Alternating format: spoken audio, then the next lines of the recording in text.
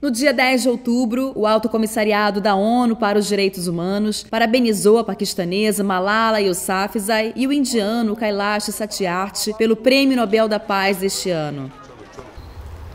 In this world, everyone thinks that having new phones, new computers is the progress, but no. The real progress, the real development is to educate girls. When a country has illiterate, uneducated girls, the country cannot be developed. It cannot move forward.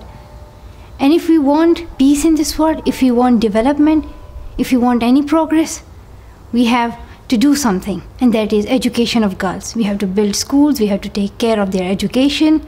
We have to be together, we must struggle, and we must be united. A premiação de 2 defensores da infância representa uma importante mensagem de apoio a todos aqueles que lutam para garantir um mundo melhor para as crianças. When I started my fight against child labor, nobody was prepared to listen.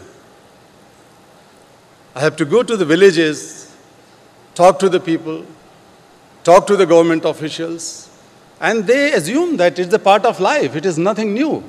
Children have to work because they are poor. No country, no society, no business can ignore the menace of child labor. It's an issue which has to be dealt with the sense of emergency. Centro de Informação das Nações Unidas para o Brasil, UNIC Rio.